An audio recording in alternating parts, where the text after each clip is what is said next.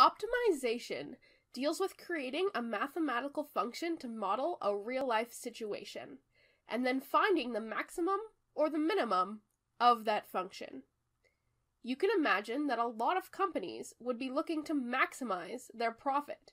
So this is a type of math that happens often in the real world. You already know how to find the maximum or minimum of a quadratic function, so that part is going to be pretty easy. The tricky thing will be interpreting the context in order to figure out what the function actually is. Let's jump right into an example. Suppose you wanted to build a fenced enclosure for your chickens. But you have really dramatic chickens, and not all of them get along. So you're splitting the enclosure into two halves, like this diagram. Given that you only have enough fencing material to cover a total length of 60 meters, what are the dimensions of the pen that would give you the maximum area inside for your chickens? Okay, so first thing you want to do is draw and label a diagram if possible, especially if the question involves geometry or shapes. Our chicken pen looks like this, and we know that there are two different side lengths that we need to find. Let's label them L for length and W for width. Second, what function are we trying to maximize? Well, we want to maximize the area. For a rectangle like this, that's the length times the width. So we are trying to maximize A equals L times W. Okay, well, we don't know A, L, or W, and this doesn't look like a quadratic at all. Luckily, we were given another piece of information, a constraint. Because we only have 60 meters of fencing, we can't just make the enclosure as big as we want. Let's write it out as an equation. 60 meters of fencing will be used for 2 of the lengths and 3 of the widths. So our constraint is 60 equals 2L plus 3W. This allows us to solve this equation for L, and then substitute what we find into the area function so that we only have one variable to worry about. So, let's do some algebra. 60 minus 3W equals 2L, so 30 minus 1.5W equals L. So if L equals 30 minus 1.5W, then doesn't A equal that times W? If we expand this, we get A equals 30W minus 1.5W squared. And then if we just rearrange it a little bit, we have A equals negative 1.5W squared plus 30W. And this is a quadratic in standard form.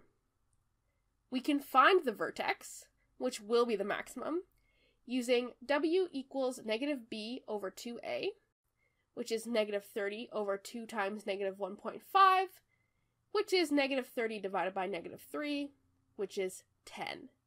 So, the width is going to be 10 meters. Now, how can we find the length? We have to look at our constraint again. Now that we know W is 10, we have 60 equals 2L plus 3 times 10.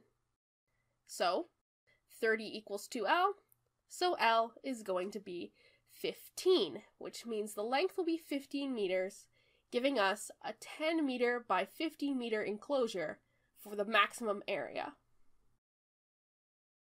I'd like to go over one more example. Suppose you are now selling the eggs from your chickens. Your base price for a carton of eggs is $3, and you usually sell 18 cartons a day at that price. You've experimented with raising and lowering the price in the past, and your data shows that for every dollar you increase the price, you lose 3 customers. So, what is the best price for a carton of eggs if you want to maximize your profit? Okay, we can't really draw a diagram for this one, so we'll skip that step. Now, what are we trying to maximize? Our revenue, or the money we make from selling our eggs. Our for revenue, will be equal to the price of a carton of eggs times the number of cartons we sell. So let X be the number of dollars we increase the price. Then the price will be 3 plus X, and we lose 3 people for every dollar we increase, so the number of cartons we sell will be 18 minus 3X. So R equals 3 plus X times 18 minus 3X. We expand that to get R equals 54 minus 9X plus 18X minus 3X squared. And then we collect like terms to get R equals negative 3X squared plus 9X plus 54. This is the quadratic that we want to find the maximum of, and it doesn't seem like we have any constraints this time to worry about. So let's use negative b over 2a to find the vertex. X equals negative 9 over 2 times negative 3, which is negative 9 divided by negative 6, which is 1.5. Now, what does this number mean? Well, remember X was the amount of dollars we would increase the price from the base price of $3. So the optimal price of a carton of eggs in this scenario is $3 plus $1.50, which is $4.50. Once again, that doesn't cover all of the types of optimization problems you might encounter. Here are some general steps to keep in mind. Draw a picture if the problem is talking about geometry. Determine a function for what you're trying to maximize or minimize. Use constraints from the problem to get your function in terms of just one variable. Use x equals negative b divided by 2a to find the extrema of your quadratic, or graph it using an online tool. Think about what your answer means in the context of the problem, and solve for any other values that the question is asking for.